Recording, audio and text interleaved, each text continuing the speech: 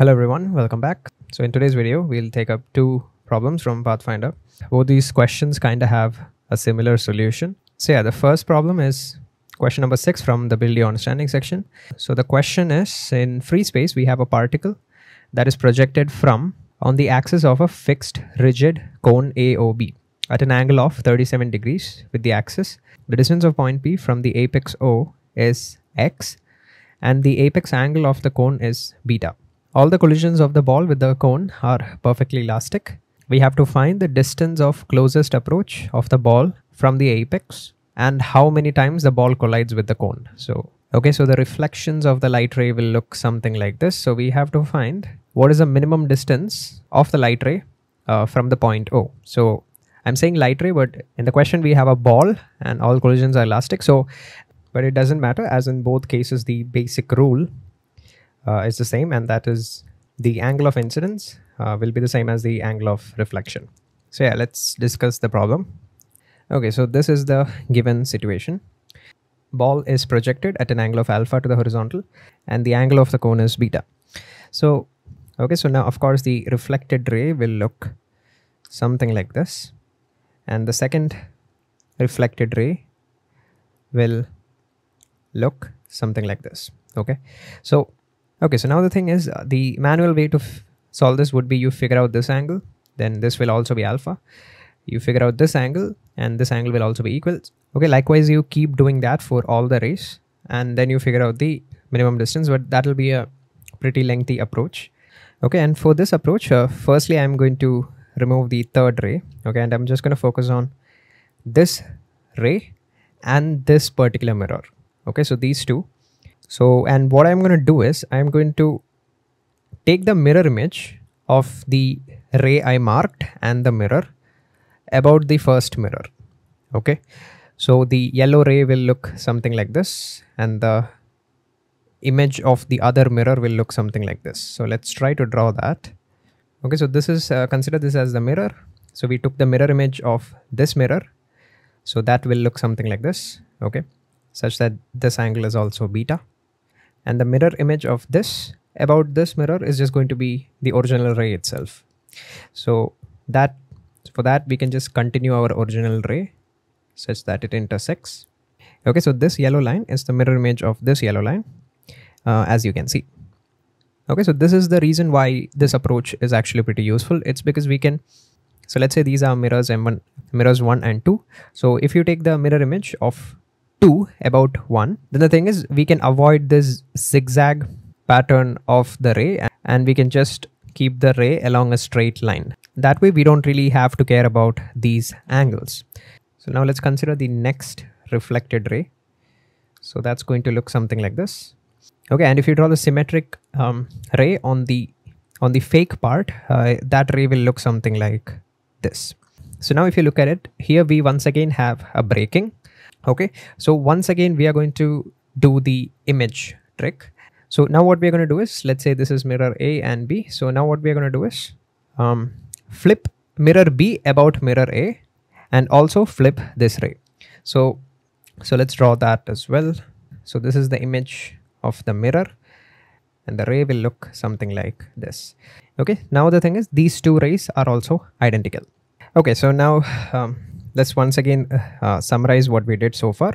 So this is where the first reflection happened. So our whole goal was to get rid of this zigzag type of pattern and we wanted to replace it with a straight line. So the logic is that instead of considering the reflection here, we'll just reflect this mirror about this mirror, so which would look something like this. And also take the mirror image of this ray about this mirror, so that will look something like this. So these two rays are exactly identical. So now the thing is, we'll do the same thing for this ray as well. So the mirror image of this ray is going to be like this. And now we'll further flip this mirror about this mirror, which will look something like this. And by doing that, this ray will once again become straight. So likewise, if we keep doing it again and again, finally what is going to happen is we can consider this ray is just going to straighten out. So this we can just replace, this we can just consider as a straight line. Okay, so now let's see how this makes the process easier. If we consider some point on this reflected ray, let's mark it as X. The corresponding point X on the fake ray will be somewhere over here, right? This perpendicular distance and this perpendicular distance are both equal, right? Now, because this is a plane of symmetry, distance of both these X marked points from the point O is the same. So if we consider this distance to be D, then this distance will also be D. Similarly, if we consider a point X on this line, the symmetric point on this ray will be over here, right? And the thing is, we again took the mirror image of this about this mirror. So that was this particular straight line. So the corresponding point X on that straight line is going to be somewhere over here. So now the logic once again continues. So as this is a plane of symmetry, the distance of these two X points from O is going to be the same, right? And as these two X points are also symmetric about this plane of symmetry, their distances from O point is also the same, which means the distance of these three X points from the point O is also the same. So a simplifying idea here is that it doesn't matter how the rays are being reflected, the point which is at the minimum distance will be one of these X marks, right? It will be somewhere along the light ray. So instead of dealing with the complicated zigzag pattern, what we can just do is we can just observe which point on this straight line is at the minimum distance from point O. And that is like a much simpler problem. So, okay, so if we just consider the straight line, let's say the point O was somewhere over here. The distance OP was given to be X. So if we consider the straight line and extend it a bit, it's very easy. It's very easy to understand that the point which is at the minimum distance is going to be the foot of perpendicular. So this point is a point which is at the minimum distance from O. So we'll just drop a perpendicular over here, and this distance will be d min, and this is just going to be X sine alpha. So this will be the answer to the first part. So the whole idea was we replaced the zigzag pattern with a straight line, and we figured out which point was at the minimum distance, and that was the first question. Okay. Now for the second question, we have to find the number of collisions. Before we move on, so let's look at the angles here for a second. So if this is the normal to this particular mirror, and let's say the angle of incidence is I, and now if I draw the normal to our fake mirror, then even this angle is going to be I. Okay, that's just because these two rays are symmetric about this mirror.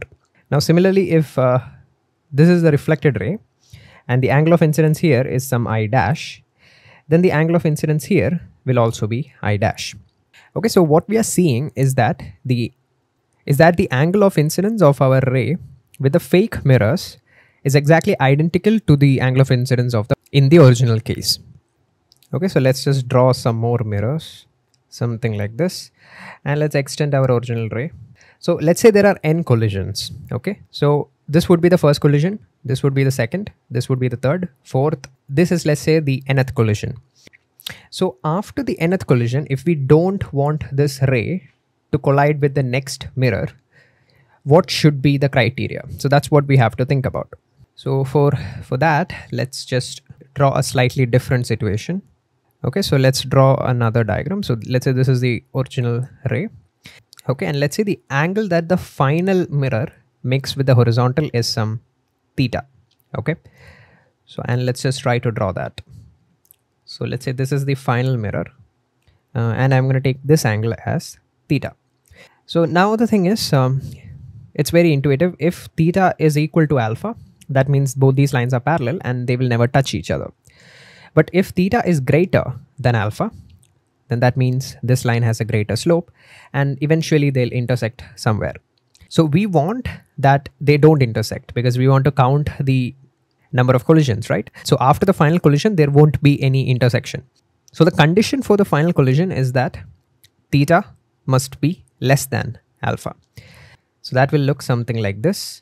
And here, as we can see, this ray will move along this direction and this ray will move along this direction, and the distance between them will keep increasing. So these two rays are diverging in nature, so they will never meet.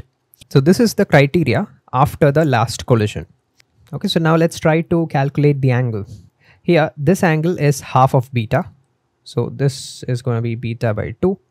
Okay, so now the thing is there is a relation between the number of collisions and the number of mirrors. So, okay, so we can do something here. So as the first collision occurs on the first mirror, on this mirror, I'm going to just name it as number 1. And this will be number 2 and so on and so forth until the last collision happens on the nth mirror. Okay, so this will be first, second, third, so on, and this will be the nth collision. Okay, now the thing is all we have to do is some counting. So this angle is also beta. This is beta, beta. So how many betas are there between 1 and n? So, and the answer is going to be n minus 1 betas. And to that, we also have to add this green angle of beta by 2. So this is the total angle that the final mirror makes with the horizontal. Okay, so now if you guys have any doubts with this term, so you can just put n equal to 1 here. So if you put n equal to 1, then the angle, then only this collision has taken place. So the angle is beta by 2. And if you put n equal to 2, it will be beta by 2 plus beta, which is going to be beta by 2 plus beta, which is, okay, and which corresponds to the second collision, and so on and so forth. Okay, now this just reduces to n minus half multiplied by beta. So the angle that we calculated was this angle. So theta is just pi minus this particular angle. So we'll have pi minus n minus half times beta should be less than alpha. So if this is satisfied, then the straight lines won't intersect basically. So let's try to solve for the value of n. Okay, so this thing evaluated comes out to be 7.65. So now, of course, like this is not meaningful to us because n can only be an integer. So what this basically means is there will be 7 collisions because you can just draw 2 mirrors. So let's say this is the n equal to 7th mirror and this is the n equals 8th mirror. So situation will look something like this. Situation would be something like this. So it will collide with the 7th mirror, but it won't collide with the 8th mirror. So it looks something like this. Okay, I guess you guys get the idea. So it's like it will collide with this, but these two won't intersect. So yeah, if n is anything greater than this, which is in our case 8, then what that means is this angle theta is going to be less than alpha and they won't intersect. So that's basically it. So you can also say it is the greatest integer of this particular term. So basically if you want to write it in terms of a formula, then the actual number of collisions is going to be the greatest integer of this particular term over here. Okay, so which in this case is 7. So yeah, that would be the answer to this particular question.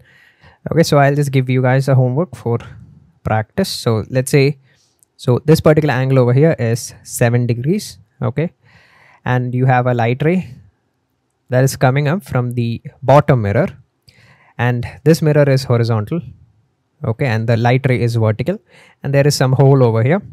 So what you have to do is you have to comment the total number of reflections or collisions that happen in this particular case. Okay, so I'll comment on the answer later. Okay, so this is the next question. We have a glass plate which has a cross section in the shape of an isosceles trapezium. The top and the bottom slant faces make very small angles, beta, which is much less than 1 degree from each other. So these are like slant edges. They are approximately horizontal itself. These surfaces are made reflecting from inside. So the inside surfaces of the trapezium is reflecting. The refractive index of the glass is mu. Find range of values of angle of incidence alpha at the central plane so that the incident ray of light will pass through the plate. Okay, so basically what the question is asking is, here obviously there will be refraction and you can figure out the angle using Snell's law, and there will be multiple reflections happening. And when the final ray reaches the other end, there will once again be refraction. We want it to refract out. So we want the condition for alpha such that the light ray will pass through the trapezium. Okay. Of course, initially there will be refraction at the surface. So we can use Snell's law. And let's say after refraction, this particular angle is beta. So we can say sine alpha equal mu times sine of beta. Okay, so now we have a light ray that makes an angle of beta with the horizontal, and now we can use the trick that we used previously. So that is basically we can keep the light ray straight, okay, and then we can take the mirror image of this mirror, and then we can keep on doing that. Okay, so it looks something like this. So the first image of the first mirror is this. Okay, then the image of this mirror is going to be this, and so on and so forth. So now another thing is, guys, this is a highly exaggerated diagram. So if you remember the in the question statement, they have given that this angle is a very small angle. So yeah, now the idea is we want this light ray to reach the end. So yeah, let's say when it hits the other end, it hits somewhere over here. Okay, I'm just going to make this into a white ray. So let's say it intersects at this particular point, okay, and with the normal, and we need, okay, and we need the angle it makes with the normal. So this angle, we have used alpha and beta. So let's say this angle is theta. This line, so the light ray makes an angle theta with the normal at the exit point. So basically how it will look in reality is this light ray will undergo multiple reflections, and when it reaches the exit point, this angle that it makes with the normal will be theta. Okay, so that will be exactly the same as this angle theta. So all we need to ensure is that this angle theta is less than the critical angle at this position, because if it is greater than the critical angle, then it will be totally internally reflected, then it cannot escape. So the critical angle at this position that we can quickly calculate, it will be the sine inverse of the outside media, which is 1 divided by the inside media, which is mu. So what we want is the angle theta. So basically sine of theta should be less than 1 by mu. So this is the restriction on the angle theta. Okay, so now I'm going to redraw the picture so that it's more clear. So this was the ray that was present inside the trapezoid. So this angle was beta.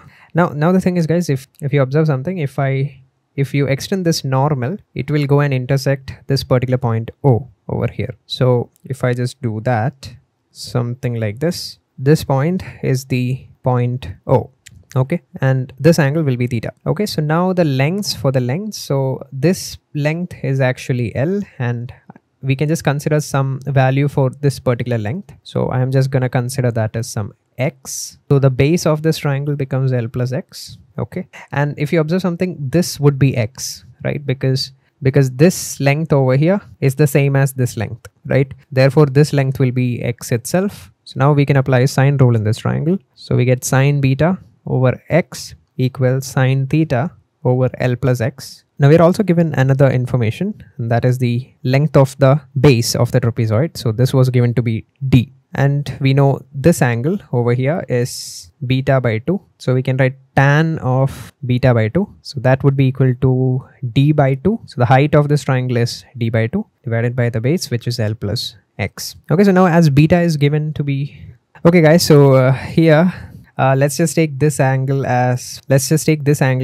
phi, because beta was the angle for the cone angle, right?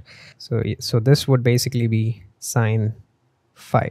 Okay, and the original Snell's law expression will also be sine phi. So sine phi, I can write it as sine alpha divided by mu.